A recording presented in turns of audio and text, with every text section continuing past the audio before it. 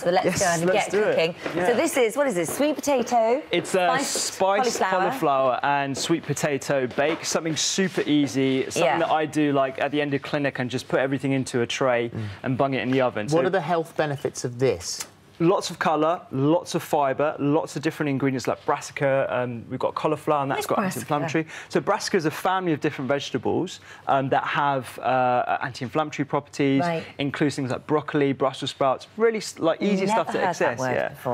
They're fantastic. So we're going to make a marinade really quickly. I'm using extra virgin olive oil and the juice of 2 limes, and we're actually going to use the skins of the limes as well. So a lot of people throw these away, but this is full of flavour, and with vegetables you actually concentrate these health-promoting chemicals in the skins of our food. So we're going to put these into our baking tray as well. We're going to use turmeric, and that's, yes, it does have anti-inflammatory properties, and it is pretty well recognised now to have some interesting clinical research behind them. But we're using it for the earthiness, the colour, and there are lots of other spices as well: basil, rosemary, thyme. These are just as impressive as turmeric. We're going to be using some chilli. And, you know, if you're not a fan of chilli, you don't need to use chilli. You can use cumin seeds, or even ground fennel. That would work as well. And some ginger. Now, I love using ginger. Again, it's a really interesting ingredient from a medical research point of view. But again, flavour and going... Oh, I mean, it's got anti-inflammatory properties. It's got some antiviral properties as well. We would use it as an anti-nausea agent for pregnant ladies, and that's well recognised.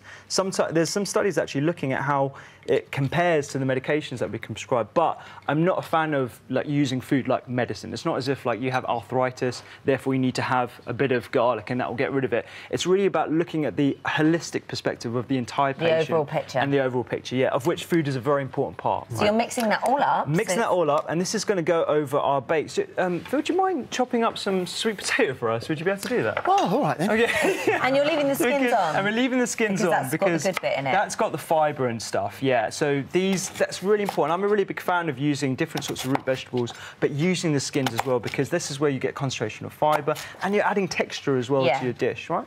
That's great. Thank you very much. Is that enough? Yeah, that's enough. Hardly the generation game, but that's all right. I think I passed.